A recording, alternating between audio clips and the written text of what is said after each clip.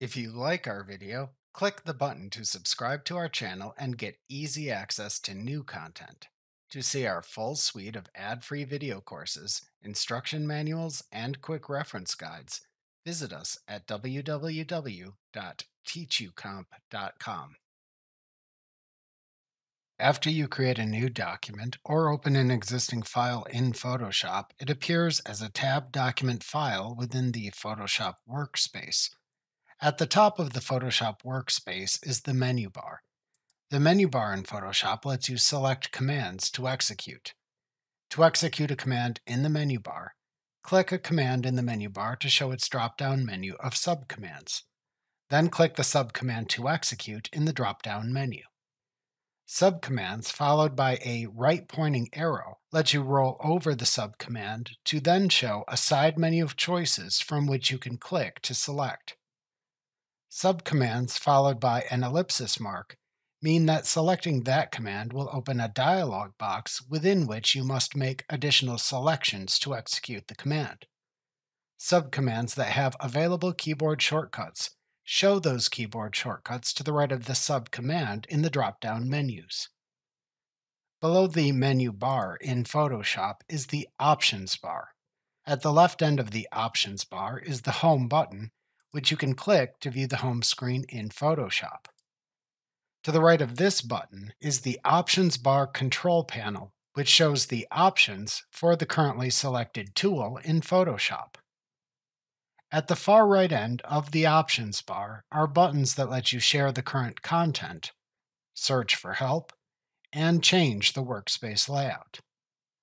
At the left side of the Photoshop workspace is the Tools panel, which lists the available tools in Photoshop. To select a tool in Photoshop, click its button in the Tools panel. Tool buttons in the Tools panel that show a small triangle in their lower right corner let you click and hold down on the button to show a side menu of possible alternative tools that share the same button in the Tools panel, from which you can then select a choice. Towards the bottom of the Tools panel, you can also set the current background and foreground colors, edit the current image in Quick Mask mode, and change the screen mode. We will examine these tools later in the course.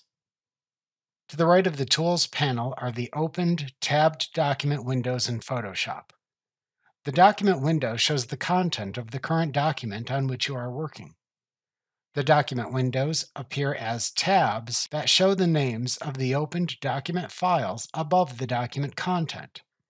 If working with multiple opened files, you can click these tabs to switch between the opened files as needed. To close an opened document window, click the small X button at the right end of its tab name.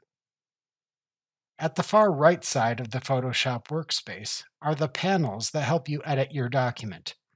The panels and how they are grouped and arranged can vary based on your desired workspace layout.